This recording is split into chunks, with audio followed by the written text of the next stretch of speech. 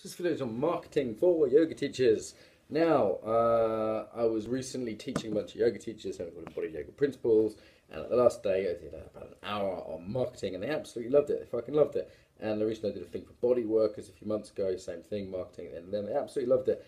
And people keep telling me I'm really good at marketing. When we say you're a genius at marketing, I'm like, shut up. I think I'm average at it. I'm not a marketing professional. I haven't read even that many books on it. I don't know all the buzzwords, but I have successfully run a business doing something quite alternative for the last 9 years and made a decent enough living from that. So I have some integrity, I think, to talk about this.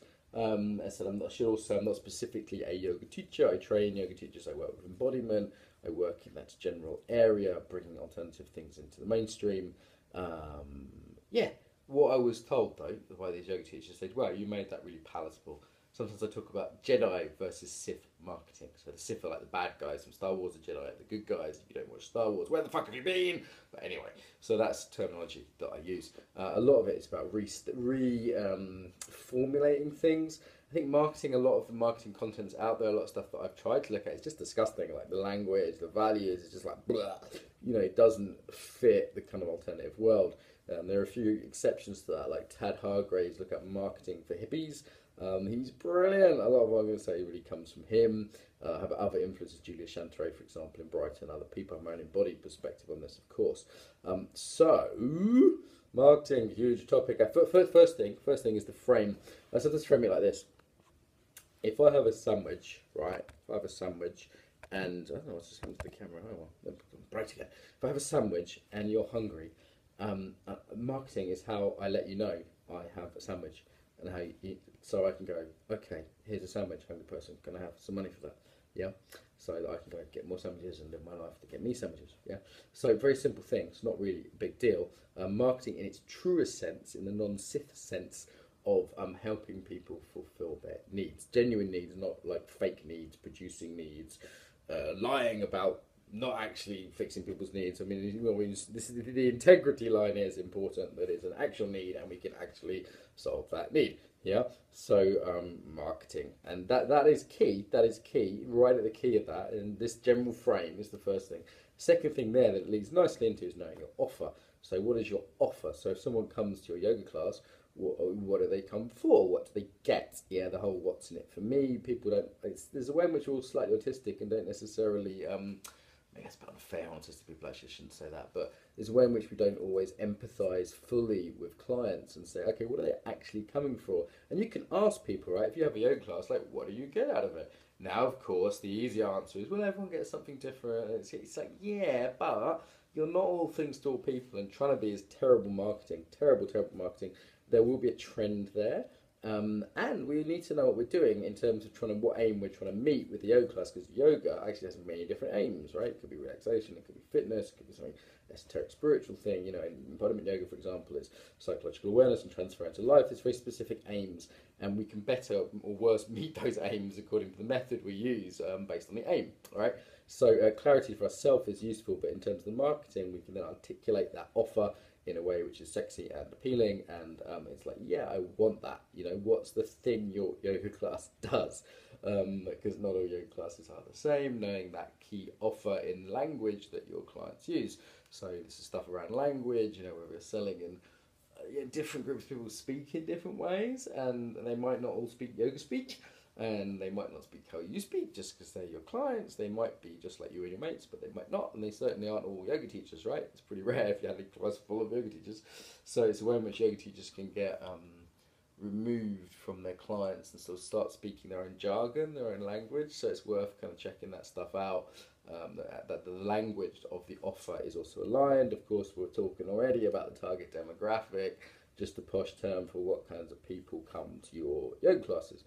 You can actually map that. You can develop a persona, as a particular kind of person. On some of my courses, I was like, oh, we need more Sallys, we need more Adis or Vidyadasas. It's like, okay, people like that, and they're this age, and they read these things, and they hang out in these places, which brings us to channels. So once you know who you're really trying to target, and you've got a clear message, how do you get to them? Who are the influencers? Where do they hang out? What magazines do they read? What Facebook groups or whatever, Instagram are they on?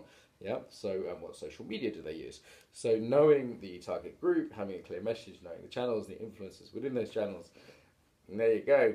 That's marketing. Of course, having just a really awesome thing that you do, yes, you know, word of mouth is helpful, but you can encourage that, right? That can be part of your marketing, is by saying to clients, if you enjoyed the class, please tell a friend. Here's a card you can give them.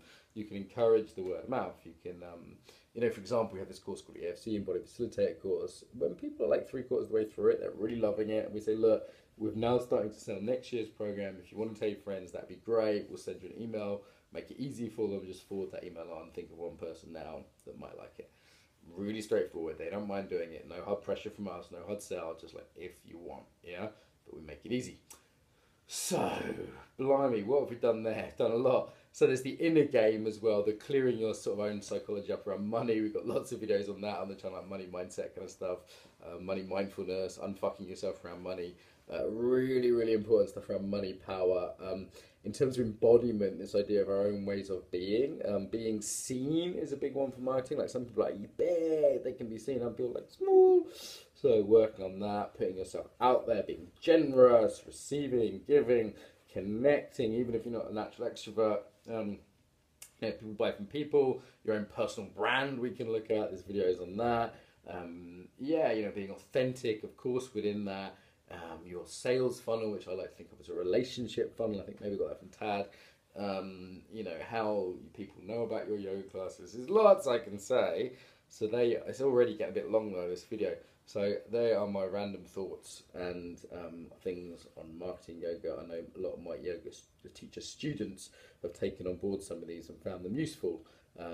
Yeah, and you know, it's really nice to see the different sort of brands developing. Some of my students, like, you know, my friend Janie, she has slow yoga, and it's a particular kind of person that comes to her. Mr. Patel in London has his own vibe, you know, his own sort of dancey influence thing that he does. Yeah, without, you know, this doesn't need to be like commercial bullshit kind of, you know, skinny Instagram girls just to have marketing. I'd actually say it's an ethical imperative to do marketing. If you're good at yoga, if you're doing something genuine that helps people, if you're not in that space, if you're not being seen and doing the marketing, then people with less skill and less heart will do, and that's a shame, right? And rather than blaming those people, I think we can take responsibility and say, you know what, I can actually put myself out there better, I can articulate my offer, get it out to people. That's part of what I do. That's not just like something dirty, you know, I don't touch money, this sort of weird Christian idea that's still in our system a little bit with yoga people. You know, like, oh, money's evil, so I don't do that, I just teach yoga. No, that's part of what you do, right? So, yeah, I hope this has been helpful. Look at the other videos. If you Google Purpose Black Belt, the course is running now, so I'm not selling it, to be clear. It's well underway, so you can't join it now. But there's lots and lots of free videos from that course, and loads of those apply to yoga teachers. So, yeah, I hope that helps. Take care.